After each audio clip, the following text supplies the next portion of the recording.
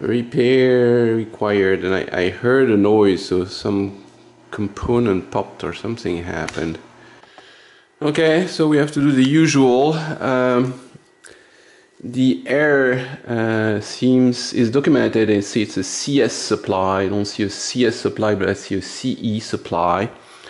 And it turns out there is a test that allows you to do it without using an extender, so I'll try to do that first.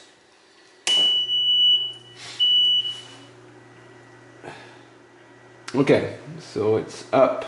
So to enter the test mode, it's select C1, start. And okay, and it's actually the calibration step. It says cal step over here. Calibration step. And the first test is the one where all the voltages are tested. So, and I did start, and that didn't do much. Start. Program pack error 37. Okay, well that doesn't help so much. And now if I redo it, I get a different error code C1, step 1. Now it's excess current 31. Oh my. So I am hosed, I cannot even run the calibration test, there's something wrong. So I need to test on the board, which means I need an extender. Of course I don't have one, so I'll have to make one with this and bits of IDC connectors. So after a lot of soldering, I made an extender and the machine still comes up. So I can now test, but my problem comes right away. I do the first DC test and I have an excess current 31. So, and of course if I do the second test it won't go anywhere. C1. I take the step 2 and now it has an error because it cannot even bring the program, the power supply on because of the excess current, and there is no device on it. Oh, didn't like that.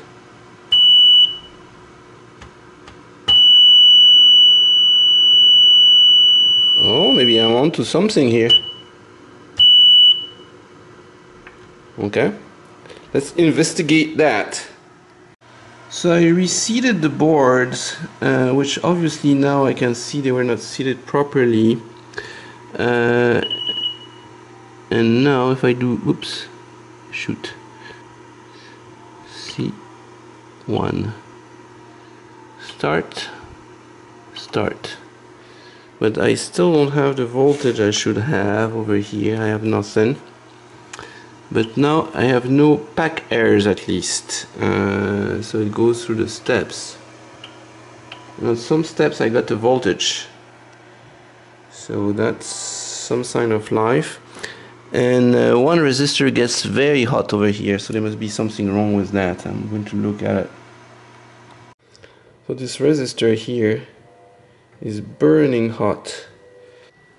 So I'm trying to suspect this transistor has something wrong with it, which is this fellow over here, and that's why my resistor over here is burning hot.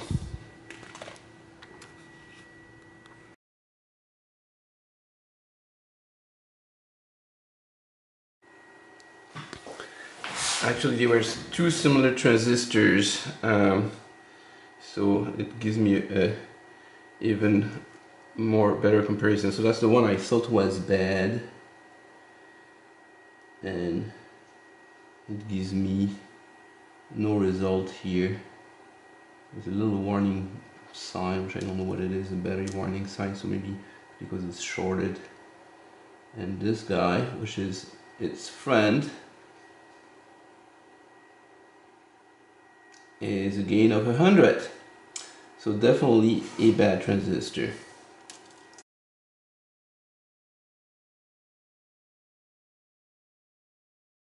To find a replacement for the transistors, it would be nice to have them work on my curve tracer, but this one doesn't work, so I need to repair the curve tracer before I repair the data I/O PROM burner.